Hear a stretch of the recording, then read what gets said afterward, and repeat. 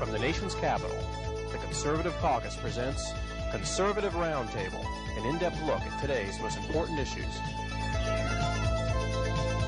Welcome to Conservative Roundtable. I'm Howard Phillips, chairman of the Conservative Caucus, which sponsors these broadcasts. Our guest for this edition of Conservative Roundtable is a dear friend, David Keene, the chairman of the American Conservative Union. He's been the chairman of ACU since 1984, and he's done many other things. He's on the board of the National Rifle Association, and he does more than shoot varmints when he goes hunting. I got to know David when he was the chairman of Young Americans for Freedom, and I got to know him really well when he was working for Vice President Ted Agnew. Dave and I share the view that Vice President Agnew has not been fully appreciated or acclaimed by history. I think he was a great man, and that he would have been a great president had he become president. And Dave Keene, as Agnew's assistant, helped bring Agnew's visceral instinct toward conservative views, which had developed in the wake of the Baltimore riots, to a full-blown intellectual conservatism. David, you spent a lot of time getting him up to speed on issues and books and whatever. He was an interesting guy because he was intellectually curious. It was when I first met Gene Kirkpatrick and a lot of other people who later came to dominate the political scene, because if Ted Agnew read an article by someone, he'd buzz me on the intercom and say, "Do you know them, or can you get hold of them? Let's have them up here for lunch. Let's discuss the article. Let's talk about the ideas." And the politicians that are interested in ideas, as you know, are relatively rare. Yeah. So when you get hold of one, you like to spend as much time as you can with them. I've been fortunate because I've been associated with a number of politicians like that. Jim Buckley from New York. Jim was a great man. I've never met a finer man who served in the Senate than Jim Buckley. What a superb human being. What a terrific senator he was, and what a great staff he had. And he was a great judge. Yeah. Was on the Circuit Court of Appeals here for the District of Columbia after serving as Undersecretary of State after he left the Senate. And before he left the court here, he was voted by those who practiced before it as the best judge on the court. A magnificent man, and his staff was an all-star staff. A lot of them went on to bigger things. Bigger and better stuff. Great man.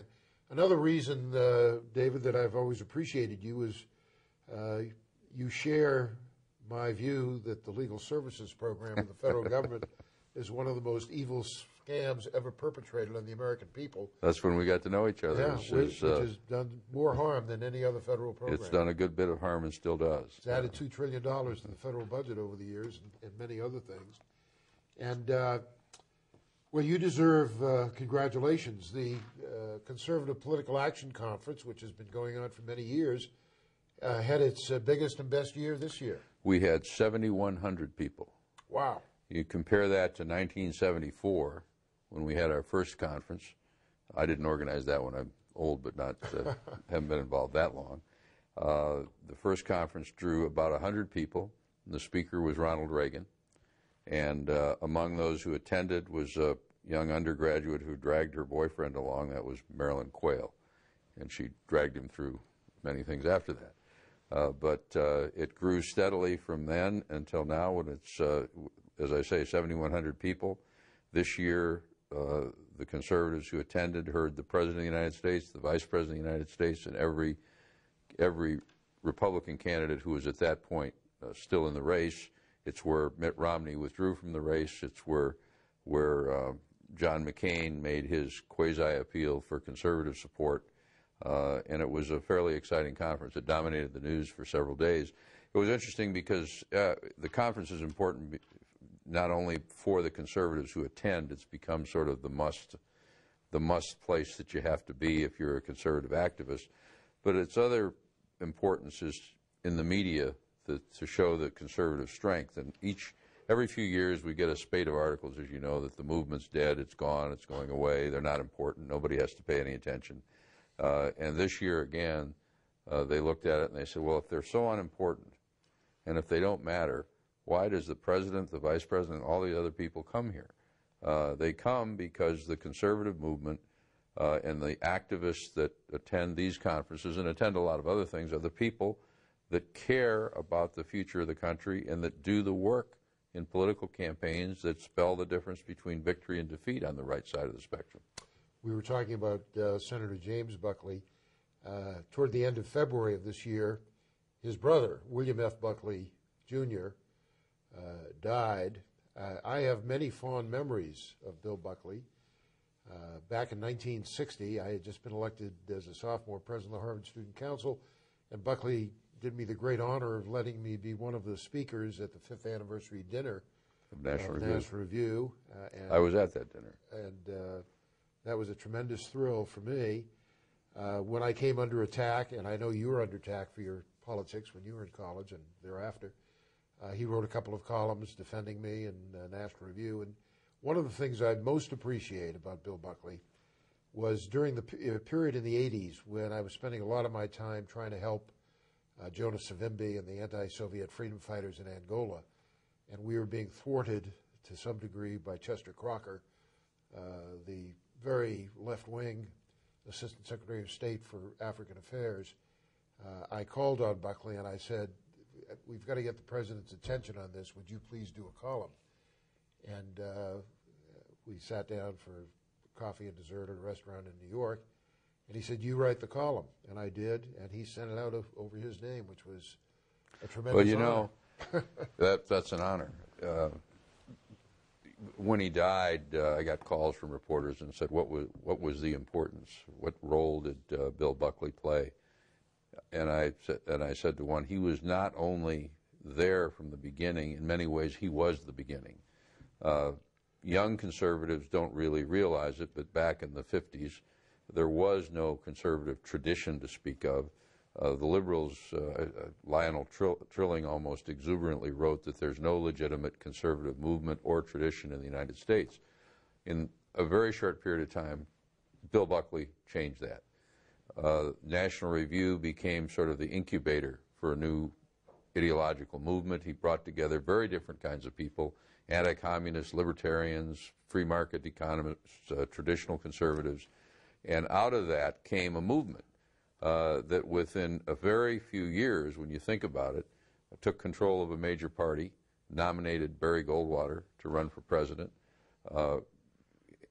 energized an entire generation of activists, and that resulted in the election of Ronald Reagan and many changes in the country.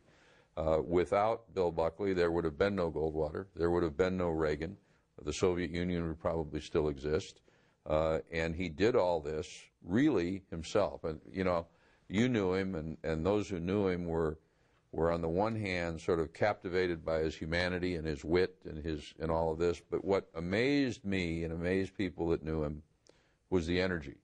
I mean, this was a guy who, think about it, he wrote enough columns to fill a shelf of books, and they say that his son Christopher Buckley said that he was writing a column when he died at the age of 82. Yep.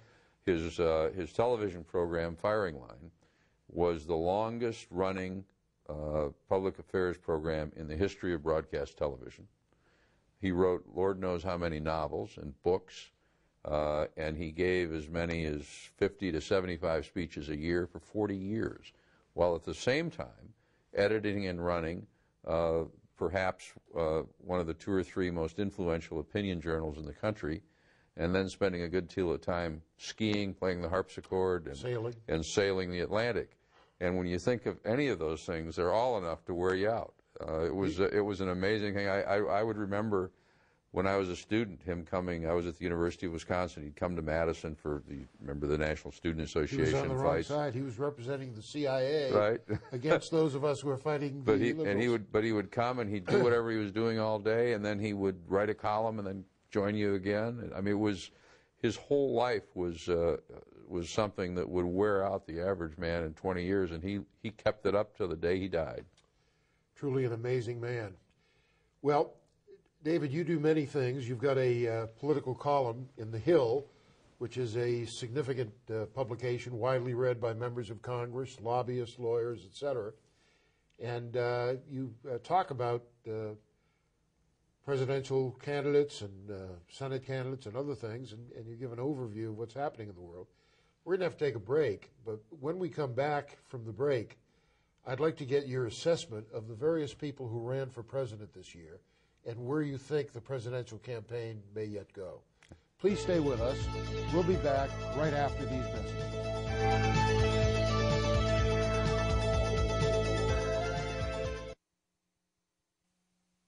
There are many conservative organizations, but the Conservative Caucus is unique in that our standard for evaluating public policy is the Constitution of the United States. Our goal is to advocate policies which conform to what the Constitution stipulates and to oppose those which undermine the Constitution. It's clear that the federal government has only those powers which are provided in the Constitution, which were initially delegated by the states to the federal government, or which were subsequently added by amendment. If we adhered to that principle, your taxes would be lower and your liberties would be more secure. The Conservative Caucus, www.conservativeusa.org or 703-938-9626. Here's how you can become a citizen lobbyist and influence how your representatives vote. Write a letter to your congressmen and senators. Speak out on a call-in talk radio program. Write a letter to the editor of your local newspaper and call the Conservative Caucus for more information at 703-938-9626. Mom has given us all so much, and I'm really glad she gave us a chance to live. See, I just saw government numbers that say over half of the 3,000 abortions a day in this country are repeats. That means 2, 3, or even 4 abortions for the same woman. Imagine whole families, just like ours, that would have been, but aren't. It's really got me thinking. Come on, you're going to tell me that buying one imported towel is going to cost someone their job? Ever tried shopping for clothes with a 4-year-old? I can't be looking for where the stuff is made. Since 1980, nearly 500,000 Americans who make apparel and home fashions have lost their jobs, even though the quality of our products is second to none, which makes you wonder if it's foreign competition that's hurting us. So the shirt's imported. Who's it going to hurt? Or if it's us that's hurting us. Buy American, and Americans work.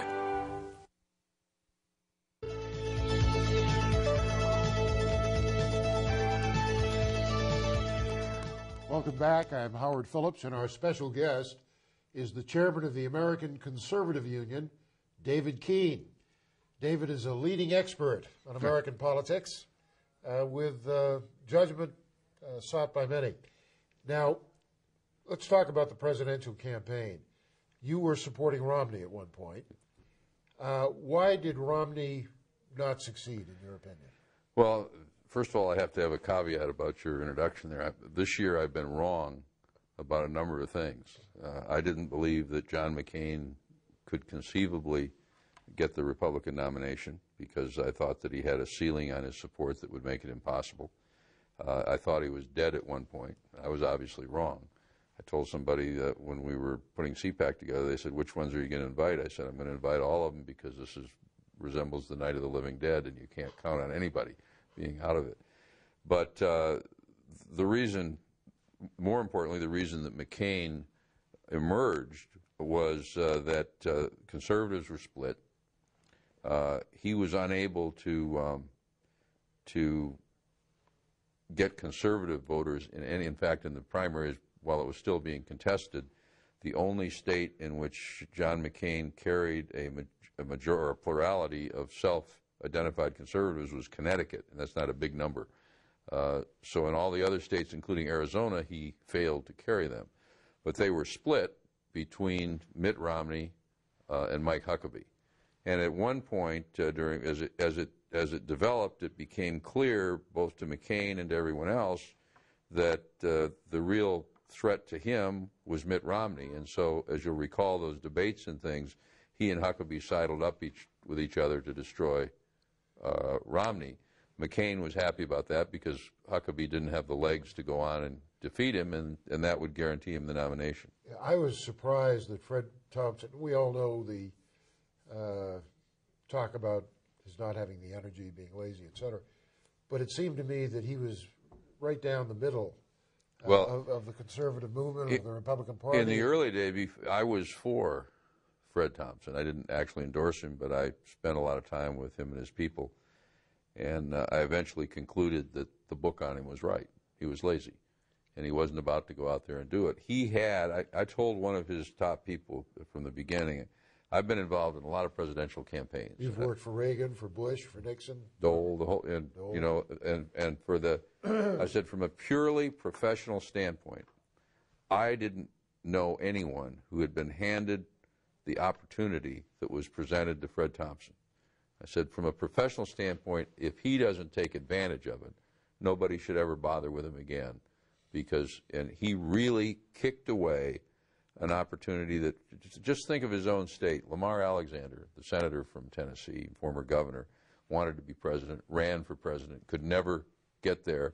Fred Thompson, without announcing, was one of the top two candidates at the very beginning. All he had to do was give those people who looked at him and said, we hope he's our guy.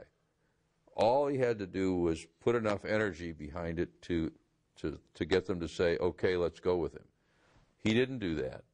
And as a result, and his presence in the race prevented the coalescing around someone like Romney and made it possible for the, Rudy Giuliani thought it was going to be him, but it wasn't. And one of the things that that aided McCain and defeated Romney was that the Giuliani campaign imploded all by itself about 2 weeks too early, because as he went down, McCain came up, because many of the same kind of voters were attracted to these two candidates.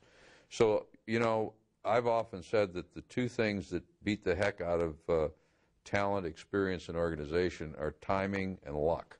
And among those, luck beats everything. And this year, luck was with John McCain. And as a result of that, he overcame things that he should not have been able to overcome, and he's managed to secure the party's nomination. The question is whether he can make anything of that. Duncan Hunter's a friend of mine. I like him very much. I love Duncan. And but his campaign was like a lead balloon. Why did he do so poorly? Well, first of all, he wasn't known. We knew Duncan, and Duncan was an influential member of Congress, but he was not well known. And he actually he developed into a pretty good candidate by the end. I was going up to his office, and I said, Duncan, you may not win this thing, but my God, you got a better haircut, you're wearing better clothes, you know, you're giving good speeches, so it's been very useful to you. But he didn't start out that way. Yeah. And of course, the book is written early. Yeah.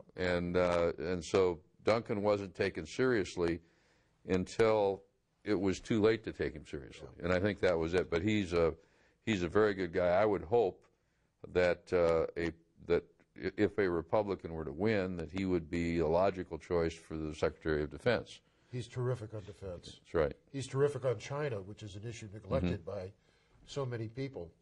Now, I'm a big fan of Ron Paul. He's been a friend of mine for years, and he raised a lot of money. His campaign was boosted when Rudy Giuliani attacked him. But he really never rose above 10 or 11%. No, but because he wasn't. I wrote a column on the Paul phenomena, and I said, you remember those Disney cartoons where there's a puff of smoke and your conscience appears on your shoulder and says, here's what you really think and you ought to do it? Well, that was Ron Paul. Maybe all the voters and all the politicians are too sophisticated, but as I put it at the end of the column, I said, we might like to drink blended whiskey, but when we smell the real thing, it has a certain attraction. Right. And that was Ron Paul. He did make I think, and this is where I think the pundits were all wrong. They thought that the Paul campaign was simply that these were the anti-war part of the party. I think if the war hadn't been an issue, he'd have done better, because he made the historic libertarian mistake, which was made during the Cold War by libertarians, who rightly assessed that government grows during time of war, and then concluded if you didn't have wars, government wouldn't grow. That makes sense. And therefore, you shouldn't have wars. Therefore, there isn't an enemy. So if you remember back in the 70s, a lot of the libertarians said, well, the Soviets are not a problem, it's us. And Ron Paul came to that same conclusion about the terrorists and all of this. And just because you're right, you still have to realize, the American people think this is a dangerous world we live in. And it's one thing to say, we shouldn't have done this, or we should have done this differently, or we should be more cautious, we have to worry about checks and balances, all of the things that I agree with Ron Paul on. But if you then conclude that there ain't any enemies out there, they're going to look at you and say, you know, you ought to go out there and take a look. Ron Paul has developed an extraordinary mailing list, tremendous fundraising potential. He's not going to be the Republican nominee, but what can he do with all that? Well, what he shouldn't do is become a perennial Ralph Nader, you know, either as an independent or within the party. And he doesn't want, he's given signals that he's not going to go off as an independent. What he can do is exert a tremendous amount of influence on the party.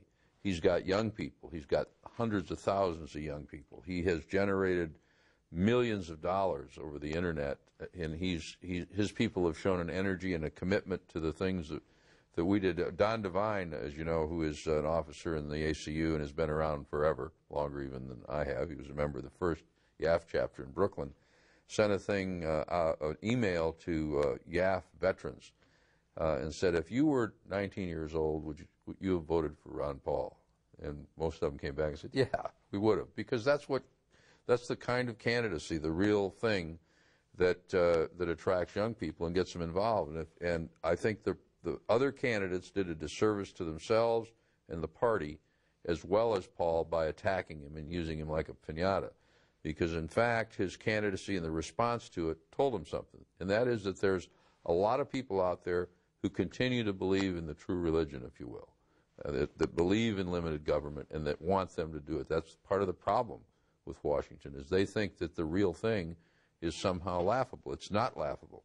So what Paul ought to do is he ought to take that tremendous base that he's got, and he can turn it into an advocacy organization with him as the sort of spiritual leader that can really have some influence on the Congress and on policy, regardless of who the president is. And I think that's what he's going to do. I have no idea what he's going to do, but if it was me, that's what I'd do. Because what you're really talking about, why did we get into politics? We didn't get into politics to run for office. Some of us ran for office. Some of us won. Some of us lost. You didn't get into politics to do that. You got into politics to influence policy and to create a better world. And so you have to sit down with whatever resources and talents you have, whoever you are, and ask yourself, what's the most effective thing I can do? And that's not always what you might want to do, right, but it's what you can do. And Ron Paul can't be president. That's not going to happen. He probably can't even win a Senate seat in Texas, but he can hold on to his congressional seat, and he can take what he's got and make himself an influence for good for many, many years. We have a short time before the break. Give us a capsule analysis of Mike Huckabee. What do you think of Huckabee? He's the most talented performer of all of the candidates in either party. The problem he had is that on significant issues to the Republican base, he had problems. I mean, this whole fair tax thing was really, in my view, a smokescreen to avoid criticism for his tenure as governor in Arkansas, where he was a high-tax, big-spending populist. He's a religious populist, not a conservative. And he's a nice enough fella. He's a great performer. He's done some good things. I like him personally, but he was not running as a conservative in reality. He was running as a populist, and he governed as a populist. And had he ever made it to the presidency, that's what he would be. He would be a big government. We put it euphemistically as a big government conservative, but it's more than that, and in some ways it's worse than that. We have to take a break. When we come back, I'm going to ask David Keene to offer his predictions on the ultimate final Republican ticket, president and vice president. Will it be John McCain? And if it is, who will be his running mate? Stay with us. We'll be right back.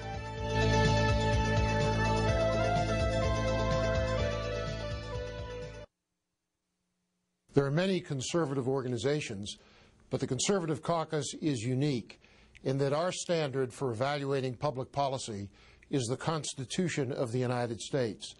Our goal is to advocate policies which conform to what the Constitution stipulates and to oppose those which undermine the Constitution.